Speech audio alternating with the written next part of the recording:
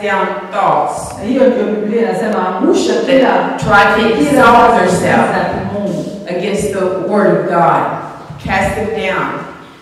But here's what I want to tell you. Any thought that comes through your mind, you take it and judge it. You say, there's my thought. I just had that thought. I'm going to look at it. Now, has that thought got hope in it? Or does that thought have fear? So the doctor's report, the doctor says you're going to die. Is that a good report? So that may be a fact, but it's not the truth. Because the truth of God's word is Jesus healed everyone. So you take those thoughts and when they come, and don't give them place. Don't allow them to come through your mind and stay. Don't allow them to build a nest. Because Jesus came for us today, to have life today. He did not come for us to have to fight through this life. He came with life and life more abundantly today. Not tomorrow. And not just the people in America. He came to give life and that more abundantly to you. To everyone that can hear my voice. And then more. And then more.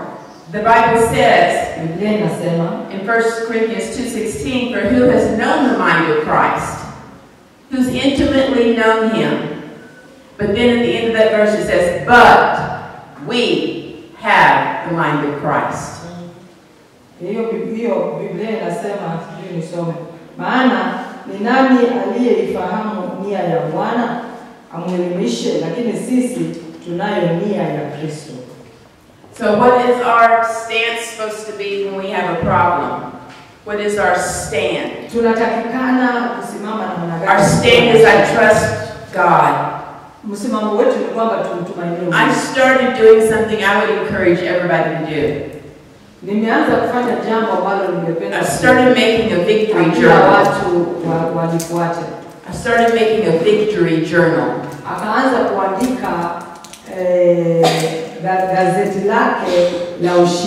Every time God does something good for me, I write it down. And then when I have a problem, I go to that journal. And I start reading out loud. God, thank you. Look what you did here. God, thank you. Look what you did here. God, look what you did here. And look what you did here. And by the time I get through, I am so full of joy. And the devil's gone. The devil's gone. It's not the taking authority over the devil that made him leave. It's the fact he doesn't like the praises of God.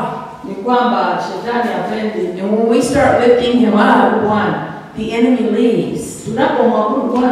You know, we praise God here on this mountain. And the Word of God says that if I be lifted up, Jesus, he will draw all men. He will draw all men. So we need to stop talking our problems. Stop telling our problems on the telephone. But call your sister up and say, hey, guess what God did for me today? Guess what God did for me? Guess what God healed me of? And if God has done nothing for you, call your friend and say, hey, guess what? I've got a phone. Thank you, Jesus. Thank God for what you have. Okay. Thank God for your breath. Thank God for your life. When I started realizing that scripture in Ephesians, wakati alipogundua hii scripture, God told me that I was doing something that we're supposed to be doing, all of us. Mungu akamwambia kwamba alikuwa anafanya kitu We're supposed to be living from eternity. Living from tunatakikana kuishi kutoka maisha ya umilele. Not living thanking God for eternity. Sio kuishi kumshukuru Bwana kwa umilele. Not living waiting for eternity. Sio kuishi kungojea maisha ya milele. But living right now. Kuishi sasa hivi from eternity. Kutoka kwa maisha wa milele, uhai, uzito, utamu wa maisha ya milele. John, you are an eternal being. You are not an eternal being later. You're an eternal being right now. And so living from eternity is something we're supposed to be doing all the time. Living from eternity. That means an eternal being, physical death does not stop them. Kuishi kutoka mbinguni. Okay. You are an eternal being. Not your body will die, but the rest, your spirit lives forever. From right now. Not tomorrow. Not next week. But right now. And when you start living from eternity, circumstances do not change you. You change circumstances. Because all of a sudden it does not matter because you're an eternal being. And you know, physical death cannot interrupt eternal beings. When my husband moved to heaven, I saw him take his last breath. And I said, oh, Holy Spirit. I saw him take his last breath. And he said, you saw him take his last breath on earth. But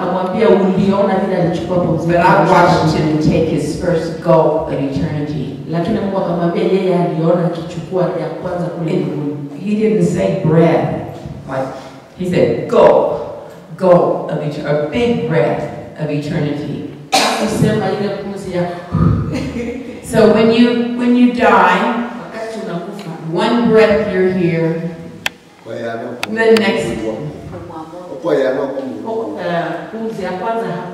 the next breath you're in eternity.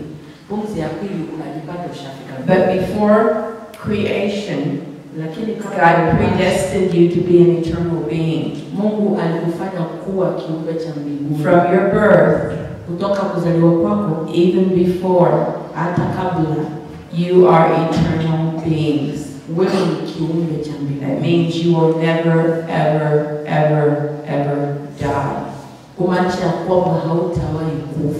When your body goes to rest, your life has just begun. That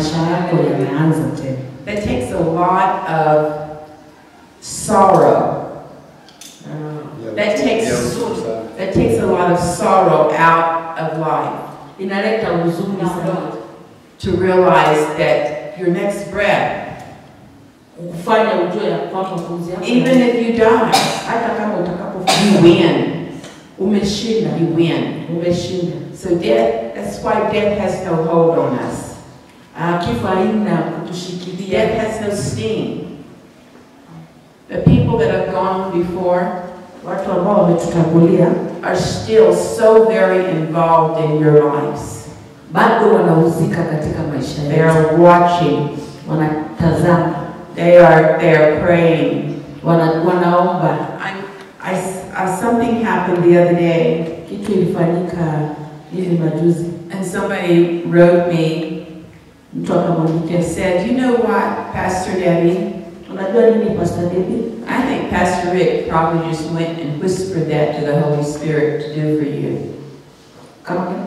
I think that my husband in heaven asked the Holy Spirit to do this special thing for me on earth. Ati mwanake akiwa mbinguni, Roho wa Mungu alimwambia afanye hiki kitu hapa duniani. So they know where you're at. They know you still. Wanakujua. They still are involved. Wanahusika na and they watch all that you do. Wanatazama kile kitu. And they're so proud. So they're so proud of you. Wanafurahia kwa ajili yako. Because they see you through Jesus' eyes. Wanakutazama na macho ya Kikristo. So if you've got a father or a mother or a child that's gone on to be with Jesus, kama ni baba, mtoto ama mama ambaye ameenda kuwa na Mungu, they're watching. Wanatazama, wanakutazama. They see you. Wanakuona. And they're so glad you're sitting here today. Wanafurahia sana kuwa hapa leo. So when Jesus was saying about living from eternity in vision, seated with him, Yesu anasema kwamba kuishi na yeye kutoka mbinguni ni kutazama vitu kutoka mbinguni. He went on to say that this is how love is made complete. That in this world we are like Jesus. Hapa duniani sisi ni kama Kristo. And so he's given us an invitation. Ametupatia mwaliko. Not very many people have taken to heart. Ni wangapi wamechukua hiyo kwa moyo wao? I am so grieved and so tired with people that think God is a big religious something. Yani ni kama amehuzunika kutambua kwamba Mungu ni religious. He's not a big thing in the sky. Yani Mungu ako na ubiri. He is a father. Yeye ni baba, so tender. Yani mwepesi, so loving. Mwenye anapenda. When you cry, wakati unapolia, he cries. Hata yeye analia. When you feel pain, unaposikia uchungu, he sorrows for you. Hata yeye anahuzunika kwa ajili yako. He's not. He's real. Yeye ni wa ukweli. He's real. Yeye ni wa ukweli. Kids, he's real. Yeye ni wa ukweli. He's not just a big thing that we call out to when we're in trouble. Yeye si kitu kingine kubwa ambao tunaitana wakati tunapokuwa katika shida. A real person. Yeye ni wa kiukweli. And if you look in the mirror, you can see his image. Unapotazama katika kioo unaweza ona because you were created kwa sababu Mungu na mfano wake. And so just know he wants a relationship with you. Anataka ujue, anataka uhusiano na wewe. He knows your name. Anajua jina lako. He speaks your name. Anasema ni jina lako. He says you're so special. Anakuambia wewe ni wa maana sana. Thank you, Jesus. Asante Yesu. Father, in Jesus' name. Baba, katika jina la Yesu Kristo. Everybody to close your eyes for a minute. Kila mtu afunge macho kwa dakika moja. And I want you to put your hands out like somebody's going to give you a gift. Walafu kunyosha mikono yako kama yule mwenye anapokea kitu. Put them in front of you right here, like I'm going to lay a gift down in your hand. Yaani uweke mikono yako pamoja hivi kama yule mtu anaenda kupokea zawadi. Now, Holy Spirit, Roho Mtakatifu, you're the one that ordained this. Wewe ndiye ambaye ulianzisha hiki. I know I'm in another country. Najua niko katika nchi nyingine. And these people don't know what I'm talking about sometimes. Hao watu sasa zingine hawajui kile ambacho ninachonena. But your presence, lakini uwepo wako, uwepo wako is universal. Iko kwa kila mahali. It's the same here. Ni sawa kama as it is in US. Kama vile iko pale na huku. It's the same here. Ni as it is in Uganda. The presence of God. Ni sawa uwepo hapa. Uwepo. You just keep your eyes closed, and If I say something, well, I don't know, everything's important with the Holy Spirit. Endelea kufunga macho yako. I was going to say, just let the Holy Spirit move. Thank you, Jesus. Father, I want you to just do interpret this. Say in your heart, Sema katika moyoni mwako, Holy Spirit, Roho Mtakatifu, I love you. nakupenda, I want you. nakuhitaji. Please come. Tafadhali njoo, Live big in me. njoo uishi ndani yangu. Let me feel you. Wacha nikuhisi.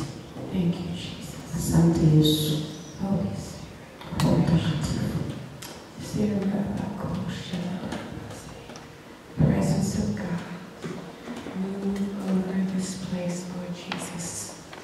Move over this place, Lord Jesus. Presence of God. Thank you, Jesus. Just keep your hands out in relation. Thank you.